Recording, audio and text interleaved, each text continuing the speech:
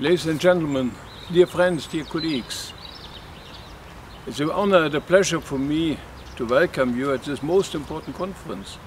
And this conference is concentrated to the exchange of information in the overall and very important field of solid wastes. To do this, in this wonderful old city of Tunis, is by itself a clear signal. Yes? We have to do our utmost not to destroy the basis of our life by handling the waste of our consumption and production patterns. This is more than a marginal topic, as we know, around the world, especially also where there is a growing development of a better life, of higher consumption pattern, and we have an increase of those mountains of solid waste. And therefore it is good to come together and to ask, do we have common experiences? Can we do it in a way that in this region, your region, in the MENA region, we can come to a harmonized, experienced handling of this growing amount of solid waste? That is important, as we know. Again and again there is the risk that waste, also toxic waste, can be exported via national borders.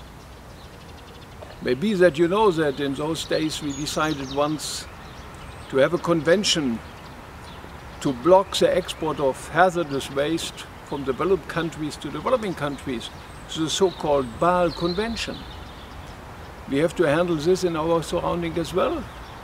As an old minister for the environment, I have a lot of experience in those cases also in Europe. So, to cooperate, to be aware what kind of waste is produced and how it is handled is a common endeavor. And this is very necessary, directly and indirectly, for human health. We know that waste can be really a burden for water, can have contamination in the soils, and can have direct toxic consequences for human health. All this together makes it absolutely necessary to analyze, to have the right information coming together. And we don't want to forget that, especially also the young people in the region, the MENA region as well, they expect that there will be economic development a reality, giving them the chance for good jobs and for changing the situation of their lives, in their families, and in the perspective also for their children. And to have economic development makes it absolutely necessary to have resources, to have energy. Waste is to a high degree exactly linked with natural resources, linked with energy. It is necessary to stop this throw-away society, having in mind that we are throwing away exactly more and more valuable sources of economic development in the future. That's what we learned, to close the cycle, to make a life cycle economy a reality, to recycle, to reuse, to repair, to decrease the amount of waste so that we can have also economic benefits. Again, we learned the lesson here as well. We learned it in a very dramatic way because we had a lot of problems already in our landfills and other places.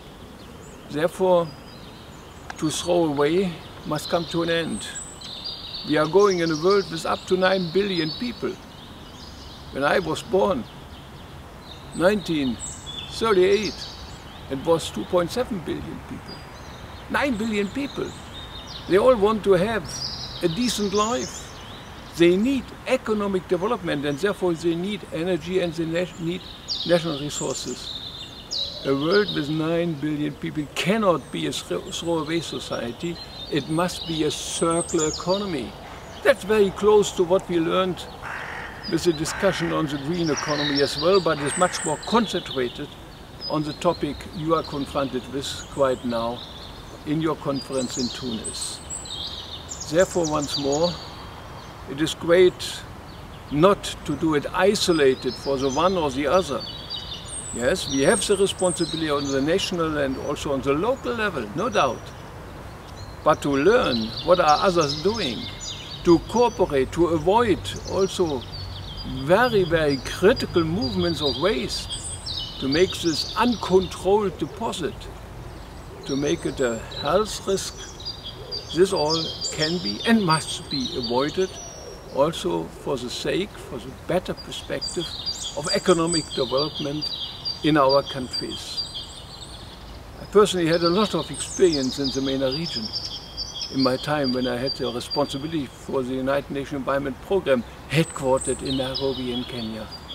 Yes, also there and everywhere in Africa, I learned again and again that nature is a wonderful master. Nature doesn't know waste. Everything is integrated in a circular move. What is waste on the one side is the input on the other side. How can we go in this direction? How can we make this world a wonderful place, a peaceful place for 9 billion people all together, and for those people living and being actively involved in the future of the MENA region, of all those wonderful, wonderful nations, great nations, with a lot of basic historical heritage, but also with a chance for the future to contribute to the welfare of their people. This makes me a little bit unsatisfied that I cannot be with you in Tunis. But be assured, you have wonderful cooperation also with our colleagues and friends from the GIZ. We know that this is not concentrated to bring technologies, but to bring knowledge and cooperation to your activity in this region. All the best. Have a good time, enjoy, but also be open for the cooperation beyond borders, borders of all kinds, of borders of nations and local communities, but also borders of thinking and corporations.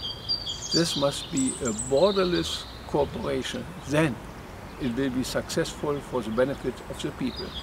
Thank you very much.